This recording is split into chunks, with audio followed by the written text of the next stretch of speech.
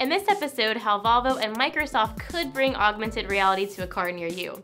This is your Manufacturing Minute.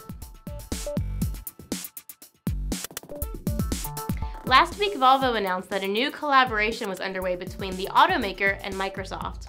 Why? According to a statement from Volvo, the two companies hope to jointly develop the next generation of automotive technologies. Future projects could include anything from autonomous driving technologies to the utilization of data generated from connected cars to create new services.